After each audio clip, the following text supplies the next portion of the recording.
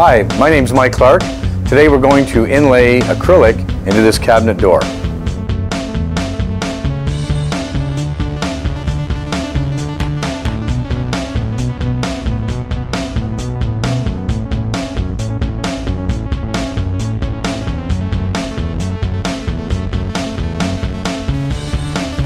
We put the transfer mask on the actual wood to prevent any staining or any side burning that would happen when we're cutting the piece out.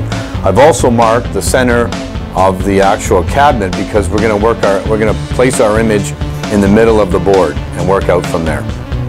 The crosshair on the screen is actually our laser head. So all I need to do with the artwork now is grab my image and then snap it to the middle of the laser head on the screen.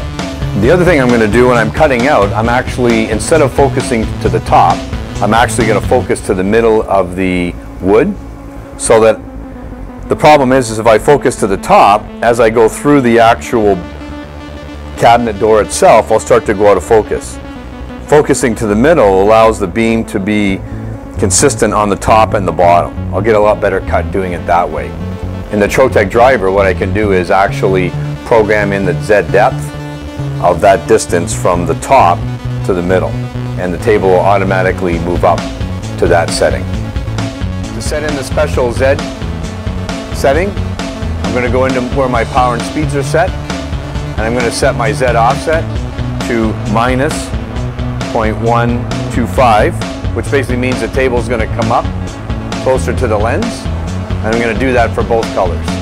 The reason I'm going to use two colors here is because I could in the software say work from the center out, but I don't like typically doing that. I'd rather have the software, I'd rather be able to control the order of engraving. So I'm going to tell the red to go first, the blue to go second, and as you can see my inside cuts are red and they'll go first, and my outside cuts are blue and they'll go second. So the other thing we have to consider when we're actually doing the cut here is that you'll notice that the flat layer is actually lower than the edge. The problem I have is that if the machine goes back to the home position, I'm going to catch the edge of my door here. So I want to tell the software, or the machine through the software, that I don't want it to go back to home position so that it actually won't catch the edge of the door. That's quite easy to do in the Trotec software. All I need to do is go up to Settings,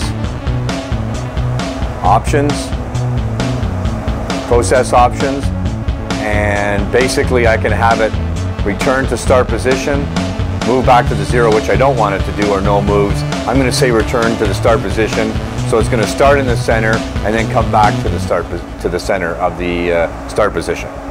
Say OK, and that's basically it.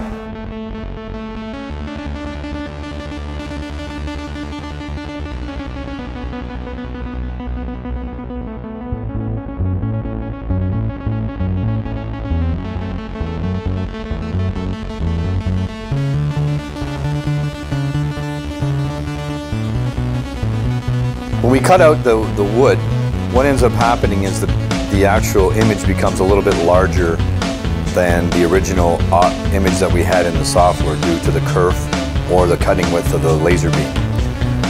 To make our acrylic the same size, what we need to do is increase the size of the acrylic by whatever the kerf was on the wood cutout. We do this using the contour cut in CorelDRAW. In this case, I used a 5 thou offset with the contour tool.